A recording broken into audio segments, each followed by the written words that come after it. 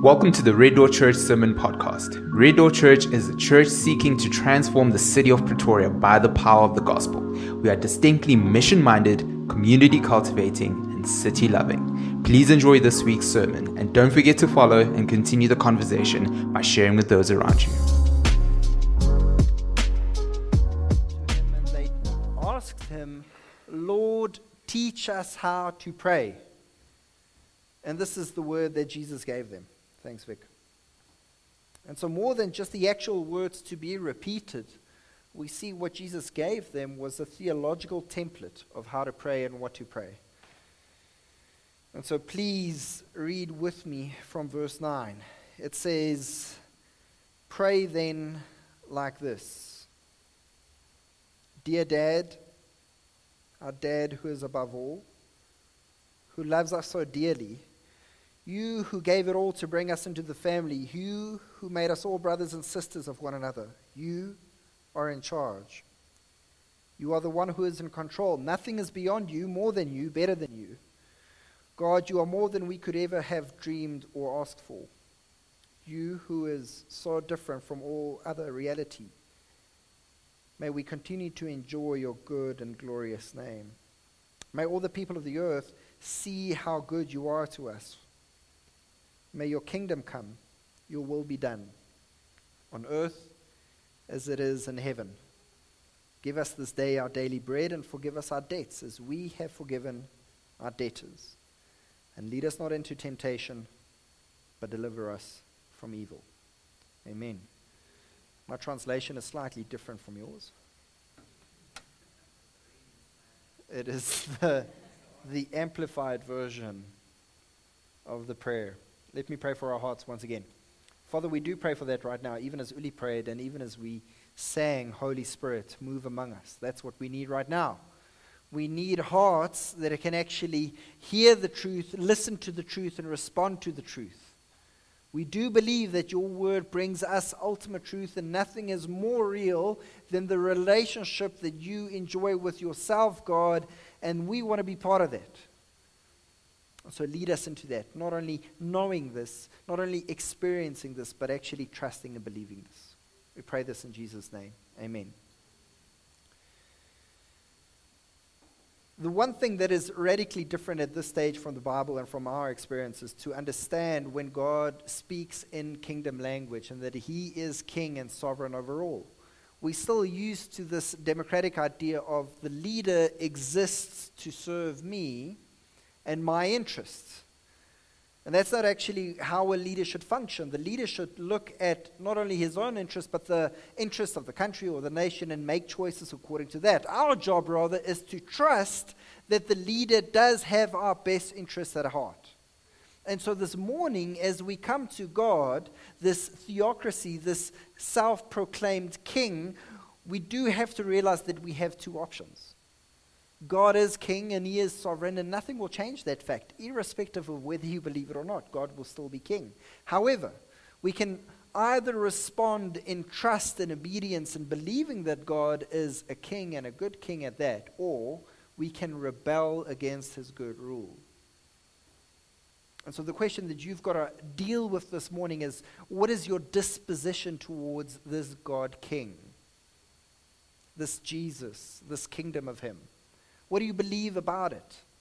There's no way that we can be ambivalent about this, that we can decide either to stay passive and not going or casting a vote or not having a position in this. The Bible and the political sphere that we're in, or even the situation, the dire situation of South Africa, pushes you to have to believe something about God, whether it's consciously or subconsciously. So think about your own life and your own situations right now and the things that are going on around you, the things that are outside of your control and seemingly outside of everyone's control. Think about your own emotions, your heart, the things that you're wrestling with right now, and ask yourself the question, do you trust God? And is he trustworthy? This is a great question because it leads into the request that is made by today's prayer as we pray that God's kingdom would come and that his will would be done on earth as it is in heaven. And so let's dive in. If you're joining us for the first time, we've gone through the first couple of lines of the Lord's Prayer, and we've discovered three huge theological truths about who God is. This is how Jesus starts the prayer. He says, and he starts it describing the quality of relationship that we can have with God and with Jesus. He says, "Our Father," thereby inviting all of us that's actually outside of the table, not sitting at the table, to come in and to be family, to be in this qualitative relationship with God. And so that's the first huge theological statement that is made by the prayer, that God is not just a distant king, that he is actually also our Father. And if our Father, meaning that we are brothers and sisters of one another, and not just of one another, also of Jesus, that is our eldest brother. That's the first statement making, establishing this relationship. And not just establishing it, actually inviting everyone into this relationship. Everyone is invited to pray this prayer. Everyone is invited to respond and love God in this particular way. Secondly, the second theological truth is we've seen God's authority and sovereignty. By the description, he is in heaven. And as we describe and we'll once again see today, this isn't just a locality description, a geographical description of where God's at. It's more a position of authority. He is above all, and his rule is supreme and sovereign. No one can actually challenge it. This is who he is. God is great. And then last week we saw, or we've seen God's glory. That because he is supreme, because he is this awesome, magnificent God, his name is to be hallowed. His name is to be given glory, and by everyone, especially revered most of all by us, his disciples and his children. And so these three theological truths form the pillar not just of the Lord's Prayer, but also should form the pillars of how we approach God and what we ask of God and how we interpret the world around us. And so every time we're faced with this situation, every time we want to go and pleading with God, this prayer invites us to once again establish the relationship. Who is God to you? Secondly, what do you believe? Who is God in control? And thirdly, do you believe that he is the one that is supposed to be getting the glory in all of this? And it's out of those three theological truths, if that forms the bedrock of our hearts and of our prayer lives, that we then go in making requests to God about our reality now. It's only through that lens that we can now interpret our reality and the situations that we are faced with around us. And so today we move over and we see the request made about what we wish to see happen in our world, in our situation. After we've proclaimed who and what God is, we can make our desires known to God. And the first one is that we have this desire for the rule and kingship of God to be executed. Specifically, that the kingdom of God would come.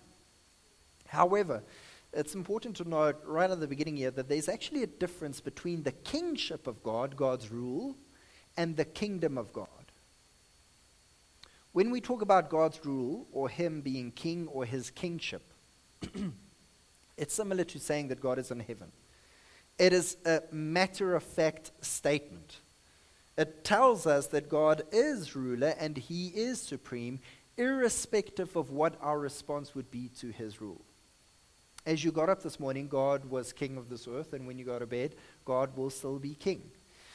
He's been king since the dawn of time, and he will be king when this earth ends.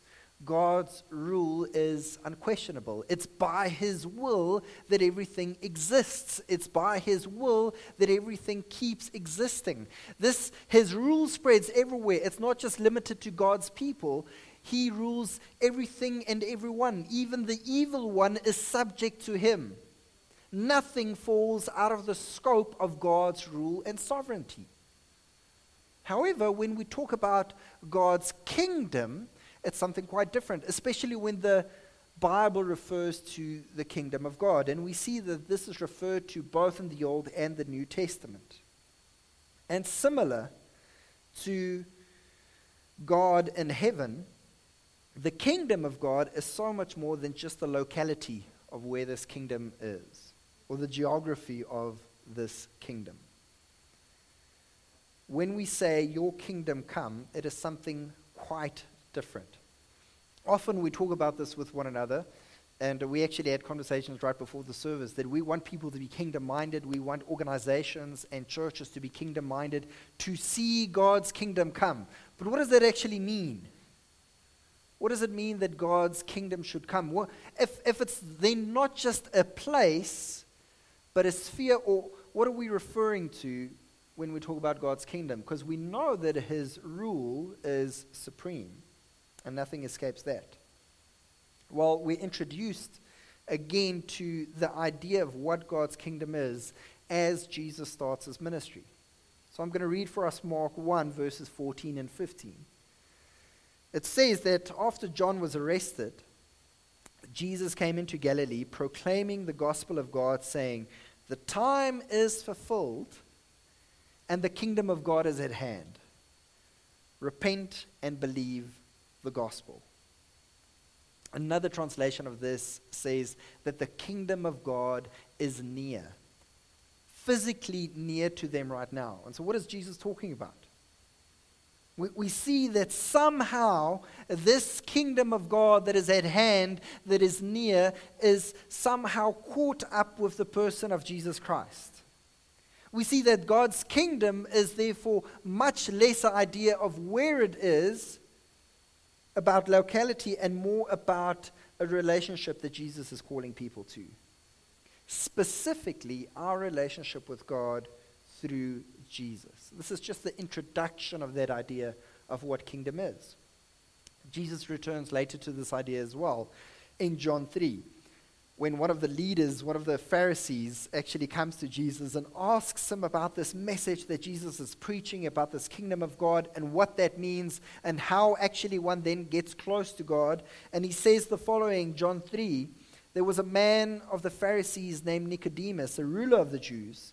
And this man came to Jesus by night and said to him, 'Rabbi, we know that you are a teacher from God, for no one can do these signs signs that you do unless God is with them.' And Jesus answered him, 'Truly, truly, I say to you, unless one is born again, he cannot see the kingdom of God.' Nicodemus said to him, How can a man be born when he is old? Can he enter a second time into his mother's womb and be born?' And Jesus answered, 'Truly, truly, I say to you, unless one is born of water and the Spirit, he cannot enter the kingdom of God.'" And here we start understanding what God is inviting us to and what God is inviting us in. Even though his rule is supreme, we do see that not everyone is yet part of the kingdom of God. And as the kingdom of God draws nearer, what happens is that some are invited to enter into the kingdom of God. And the way that you enter into this kingdom of God is not just by some weird form of allegiance of trying to do the right thing. Rather, what Jesus says, the only way that you can actually be part of this kingdom and not just be under the rule of God, but be under the good protection of the rule of God, is to be born again. And this illustrative picture language that Jesus is using is referring to a spiritual rebirth that we need. Recognizing that we are dead in our sins, dead in our trespasses. There's nothing that we can bring to the King for him to actually open up the gates and allow us in. Rather, we actually need to die so that we can be born again. But rather than dying physically ourselves, we see that Jesus took the price on himself. He was the one that died on the cross, so that those who believe in him can now receive the new life. And so this is a spiritual rebirth. This is what we see happens in baptism, signifying as one is dunked into the water. This is your old life dying in the earth. And as Jesus comes, the Spirit, we are resurrected into a newness of life. And we are invited to come and bow the knee to this kingdom and enter into the kingdom of God. Jesus, in fact, is the kingdom of God incarnate. Jesus is the actual kingdom of God coming into this earth, breaking forth, inviting others to become part of that kingdom. And yet, we are now faced with the question, if Jesus is the kingdom of God incarnate, and he is also the king of that kingdom, how can we trust this king? And different from any other king or ruler that we've known in our life, we see that the rule of Jesus is not tyrannical. Jesus is the one that actually doesn't twist and use his authority and rule to simply serve himself, but actually come to save and seek the lost. In Matthew 11:30, Jesus says, "Come to me, all who labor and are heavy laden, and I will give you rest. Take my yoke upon you and learn from me, for I am gentle and lowly in heart, and you will find rest for your souls. For my yoke is easy and my burden is light." You see, family, the kingdom of God in Jesus is the realm of grace. This is the kingdom. And it's in this kingdom where the damage done by sin is repaired. When we pray for the kingdom of God to come, we pray for brokenness to be healed. We pray for grace to be experienced.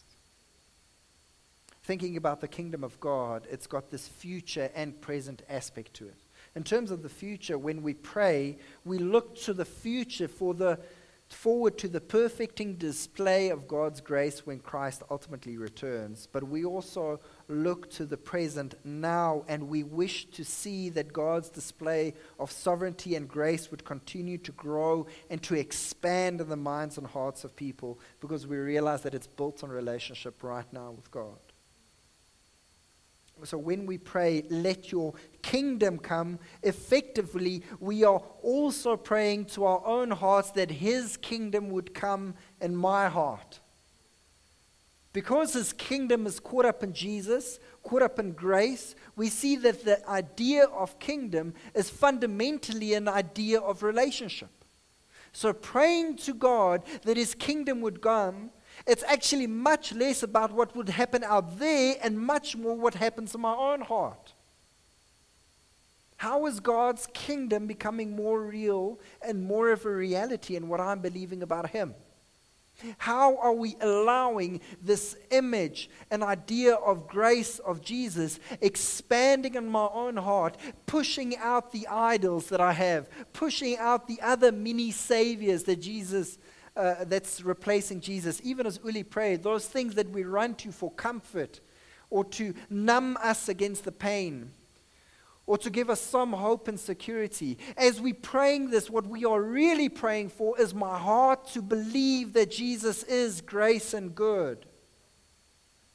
We somehow make the prayer of God's kingdom come, that he would come and solve all the other problems, and not once thinking about the idea that I'm not yet fully trusting and believing that he is not just the true king, but a good king to be loved and praised.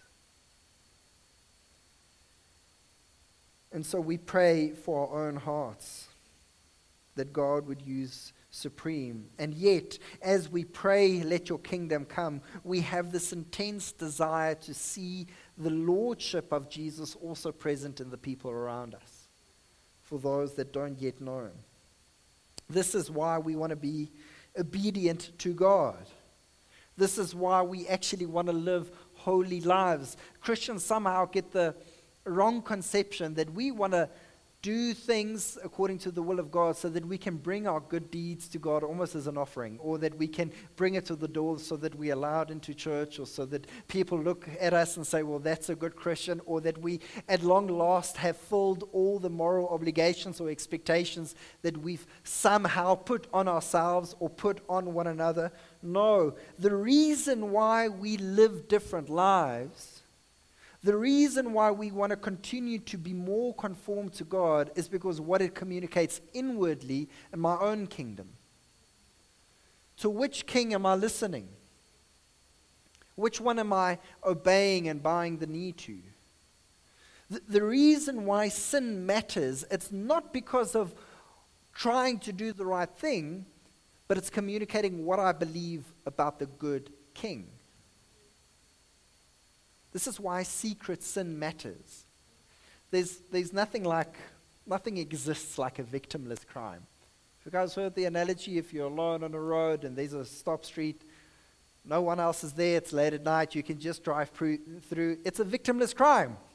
It's wrong, but there's no one there. There's no victim or someone that actually gets hurt in the process. We sometimes personalize that and think the only things that I believe about God and that I'm struggling with in my heart that it's important is only when it affects the people around us. Not realizing that the issue of sin is actually not whether I'm doing the right or wrong thing, but rather what it communicates about the disposition of my heart towards the King. How much are we believing that His rule is not just in control and that He is the Father but is good? How much am I allowing that to change me? This is why we are serious about the way that we live and act and do. This is why we want to hold one another accountable, not to be good Christians, but to help one another believe the good truth. That this is a good God that we can turn to. This is why we want to pray, come Holy Spirit, come move among us, come bring us hearts that actually don't just know about you and want to live lives in accordance to that, but love or lives that love you. And so the question for the Christian becomes, are we seeing more of Jesus on the throne of my heart? And as we see that, and as we keep enjoying that, that then becomes the prayer and the mission for reaching the lost. Even as we think about missions, as we think about evangelizing those around us, we have to ask the question, what are we evangelizing people with? If we ask for God's kingdom to come, surely it's more than just getting people to be part of the Christians. Rather, we want to have this desire for people to also enjoy this good rule, to also enjoy the goodness that we see. The reason why we are desperate for the lost to be found is because we recognize how tyrannical or how bad those false gods are. How they use you and yes, leave you around on the side of the road, broken and battered. The reason why we want to reach the unreached nations is because they haven't heard that there's a new king, and this is a good king. This is why churches want to work together. This is why Christians want to send people out as missionaries. This is why I want to reach my neighbors, and why I am desperate for people to see not that I'm a good Christian and that my life is in order, but rather that I serve this good king.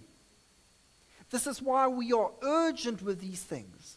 It's not to get them to be part of the club. It's to unmask these false idols that they're living for, thinking that that will somehow bring you the fulfillment and the rest that your heart desires. When we pray, let your kingdom come, it is for our own hearts to believe it. It is a desire for others to see it, and then it is a call for others to go and share it. It is a self-commissioning when we pray that God's kingdom would come, that He would use us to go and share this kingdom with the people around us. And that's why Jesus follows it up. We pray this, let your kingdom come, and Jesus' next line is then, let your will be done. Let your will be done. When we desire to see God's name hallowed, when we want to see the kingdom of God break through in the hearts of men and women, so that I may learn obedience, so that I may learn to submit and trust to the will of God. And here we then come to the essence and purpose of prayer, as J.I. Packer puts it, not to make God do my will, but to bring my will into line with His. We cannot sincerely pray for God's kingdom to come and for His will to be done unless I deny myself, unless I'm putting God's agenda ahead of mine, and believing that ultimately this is the best for me. And the perfect example of this, of where someone puts God's agenda ahead of his and where he knows this is the best thing, even though it means denying himself, is Jesus' prayer in the Garden of Gethsemane. Jesus, the night before his crucifixion, very well knows what's lying ahead of him. It's not just the physical pain that he knows that he'll have to bear, but it's also the spiritual abandonment of his Father as he carries the weight of the sin of the world. And so Jesus prays fervently in the garden, making his desire known to God. If there's any other way, let this cup pass me by. Please, Lord. I'm not sure if I can go through this with this. Please, Lord, I'm not sure if this situation and the plan that you have is the best thing for me. Please, Lord, change the situation. Please, Lord, won't you get relief or bring down the evil ones? Won't you change the people's hearts? Save me from this situation, Lord. This is Jesus' earnest prayer. And yet, at the end of it, knowing what's coming, he says and he confesses, "Yet not my will be done, but yours." Isn't it amazing, this relationship that Jesus has with the Father? That knowing full well, and none of us will ever face a situation like this in our lives. No one will go through what Jesus went through.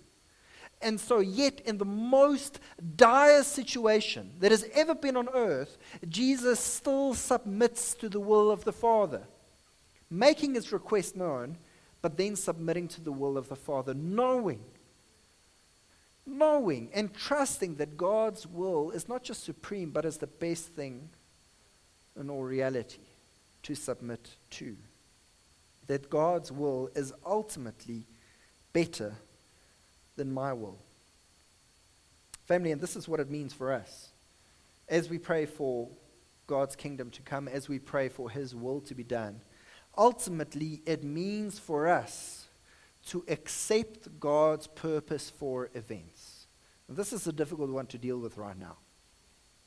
Ultimately, as we pray for his kingdom to come, and we pray for his will to be done, ultimately it means accepting and submitting the circumstances that I am right now.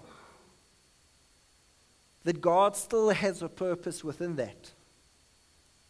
Similar to Jesus, what we're not saying is that we never plead with God to change our situation, that we're never pleading with God to actually bring change in the hearts of men, that we never plead with God about our economic, political, and social situations of the country, and knowing very well the dire situations that I am in right now, but knowing and understanding that he is still in control, that he does have a will, and that he is trustworthy. That in prayer we can recognize that God is in fact in control. That he is good. And that somehow in this, the goodness of God will shine through. That even as I'm pleading with all these things, and yet I'm asking for his kingdom to come, that somehow my heart will be changed in the midst of it. So that today I will love and be closer to him than I was yesterday. I'm maybe not where I want to be. Maybe not yet there with my fight against sin and temptation and believing God, but God has moved me forward by his grace, and specifically in the way and the situations and the circumstances that he's put me in. And so it changes the way that we even see and view circumstances in our country. Never accepting injustice. Never accepting that things should just stay the same. We are agents of change, after all, but having peace in the midst of it. Being secure in our identity and in the identity of our Father. And then we pray on earth as it is in heaven. Because that's our end goal.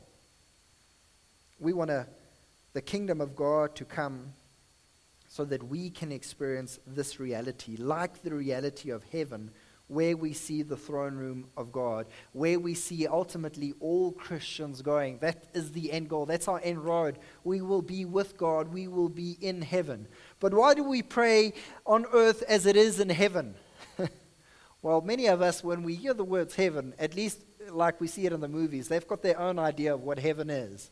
And I'm not quite sure where they got the idea of the clouds and you jumping from cloud to cloud and just drinking your chocolate milkshakes and doing whatever you want to do. Heaven is basically just Disneyland for adults. It's your wildest fantasies, doing as much as you want, just what you want, every time and every day. And not to spoil your picture, heaven is going to be great, but it's not going to be that.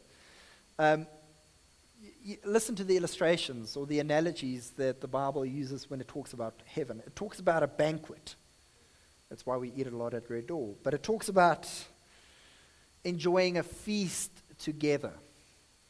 It talks about it being a wedding where we are the bride and Jesus is the bridegroom, and there's going to be this festival and there's going to be this celebration. It talks about it being a city, meaning people are actually living close proximity with one another. It talks about heaven being a community, and this diverse community of every tribe and nation and tongue.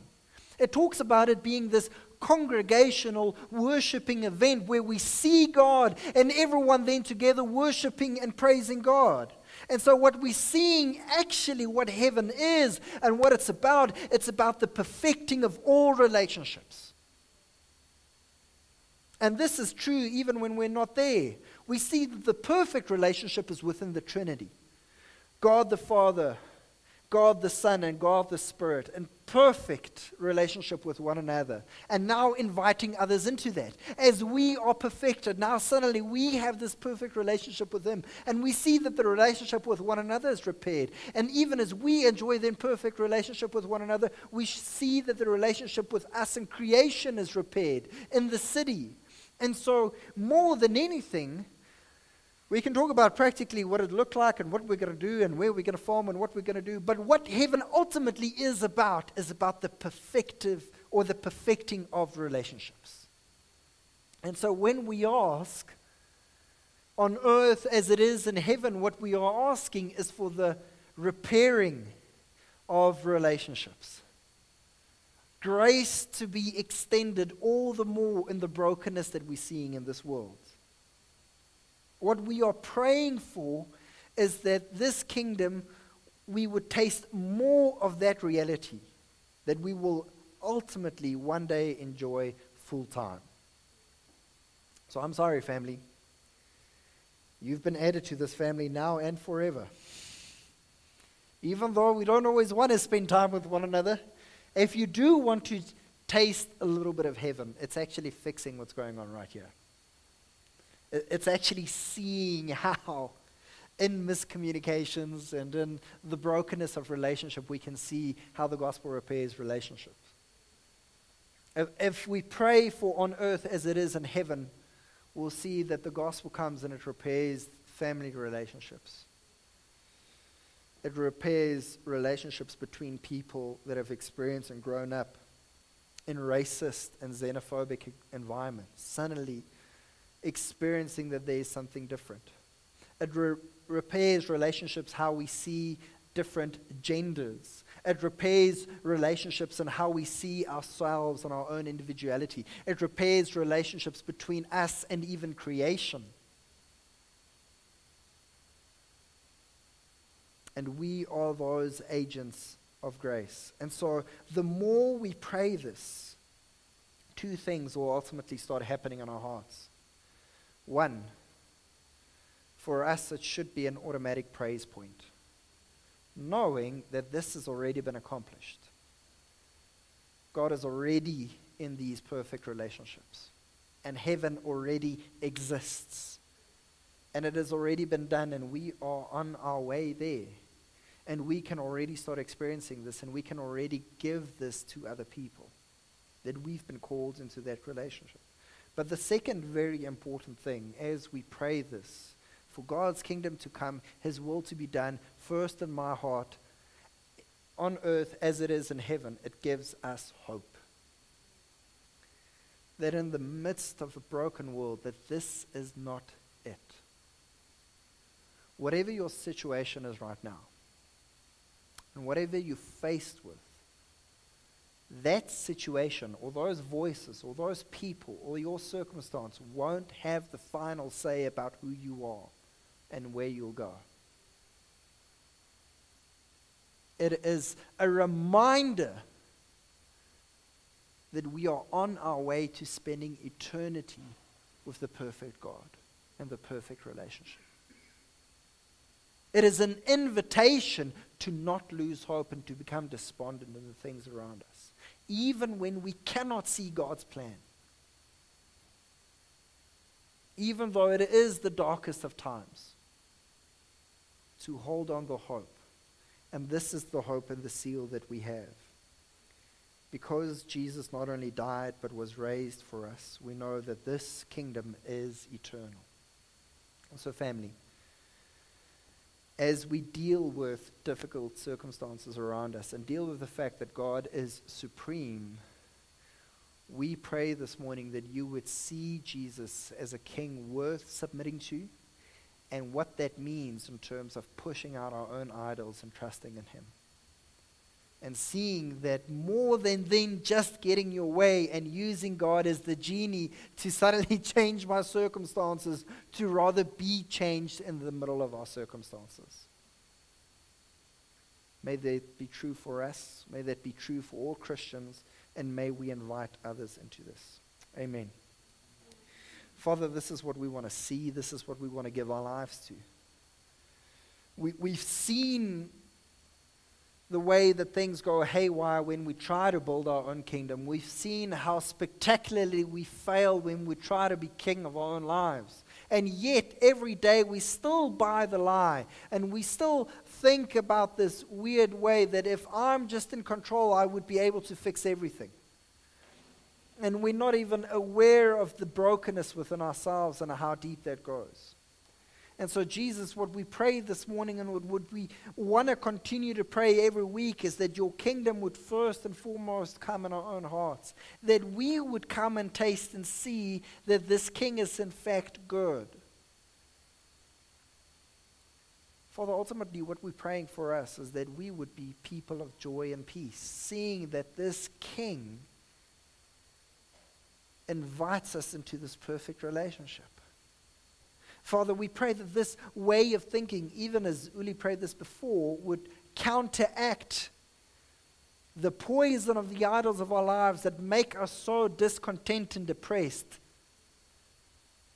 Even though we are despondent about the world around us, even though we are depressed, and even though we are filled with anxiety, Father, I pray then in the midst of that we would still be people of hope. Not unrealistic, but knowing that the heaven is more of a reality than this one because of the relationship that we have with you.